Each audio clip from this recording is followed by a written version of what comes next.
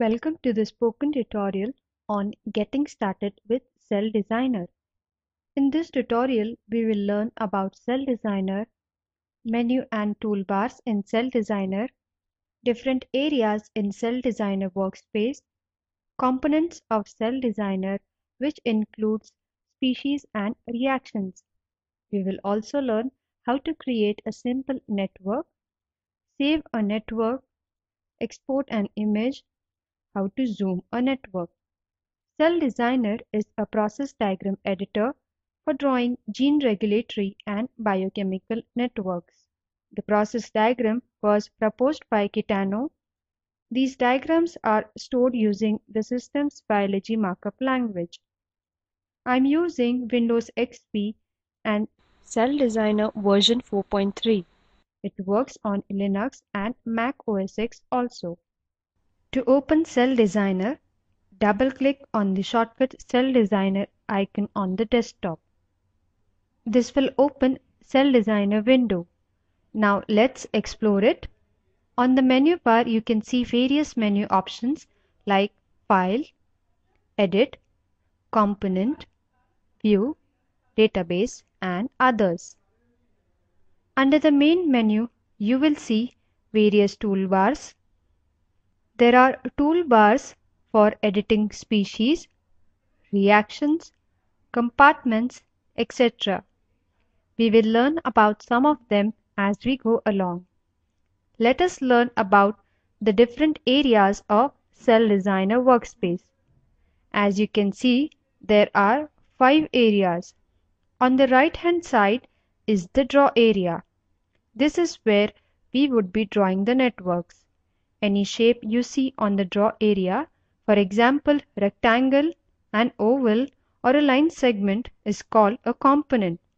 Component is a general term for species, reactions or a compartment.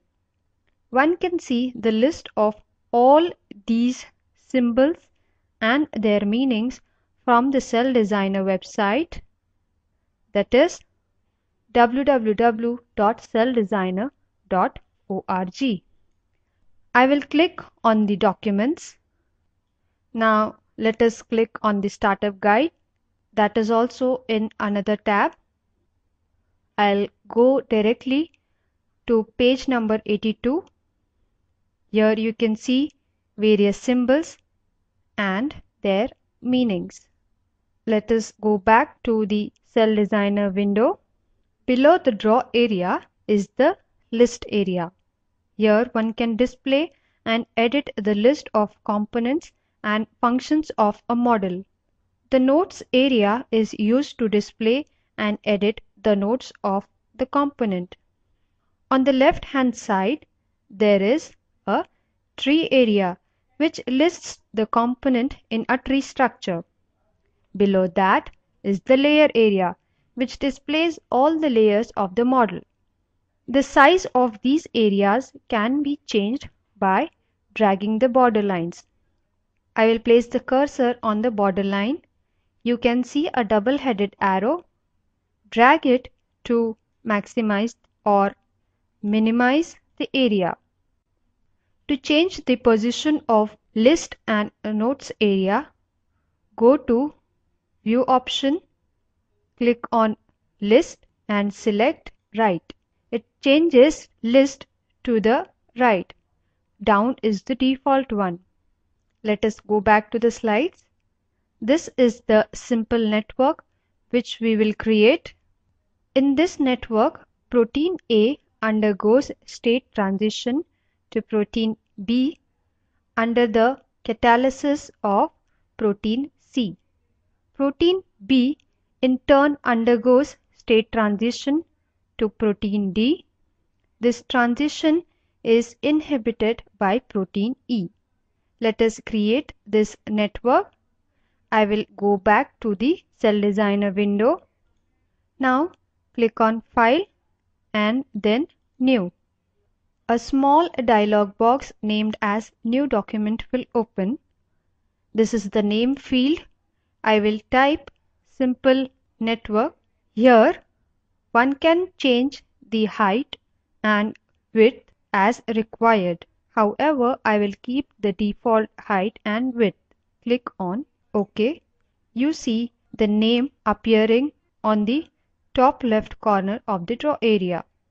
Now go to Edit and enable Grid Snap and Grid Visible. A grid will be visible in the draw area. Grid Snap will make the components to align properly with the grid. You can deselect Grid Visible once the network is complete. Before we begin to add components, let me show you some examples of species and reactions. Let us first see the species. The symbols here are for generic protein, receptor, ion channel, truncated protein, gene, RNA, and others. Now let us see the reactions. First is the state transition, heterodimer association, dissociation, catalysis, inhibition, etc. We will select the first icon in Species toolbar by clicking on it. This icon is for protein. Click anywhere on the draw area where you want to place this species. I will place it on the left hand side of the draw area. A small dialog box will open and ask for the species name. I will name the new species as A and click on OK. See the change in the list area too. As you can see, we have added a new species in the draw area. Similarly, I will add B. You are required to select a component before you edit or move it. Click on the component to select them. Make sure that the select icon is on before you do so. I want to place B besides A, so click on B and select it, drag it and keep it next to A. Now we will see how to change the size of a component. I will click on A. We see small squares on it. These are the handles to change the size. I will keep the cursor on this edge and drag. We see the size of A has changed. There is another way of changing the size of component which we will learn in later tutorial. You can undo the previous actions with Ctrl Z. If you want to redo, press Ctrl Y. Also, you can do this directly by clicking on the icons undo and redo. Now let's add reactions. A reaction is the interaction between two objects. This is a state transition reaction, so I will click on the icon for state transition in the reaction toolbar. Click on any edge of A and then on B. Thus you can see the reaction arrow now joins A and B. The component selected first is considered as the reactant. So always remember to select the reactants first. The default reaction ID comes as RE1. Now let's add species C and keep at appropriate position as shown in the earlier slide. I am selecting this icon from the reaction toolbar. It is for catalysis. I will click on the edge of C and the square symbol of the state transition reaction. Now I will add species D and place it besides B. Let's add a state transition reaction from B to D. The default reaction ID is RE2. I will add species E. I'll just drag and keep at appropriate position. Now I will select this icon from the reaction toolbar which represents inhibition reaction. I will click on the edge of E and then on the square symbol of the state transition reaction. This will join the 2 points. We can see the simple network now. Let us save our work. go to File, click on Save As. I will name it as Simple Network. This will save our work in XML format. Click on Save. Now we will learn how to export an image.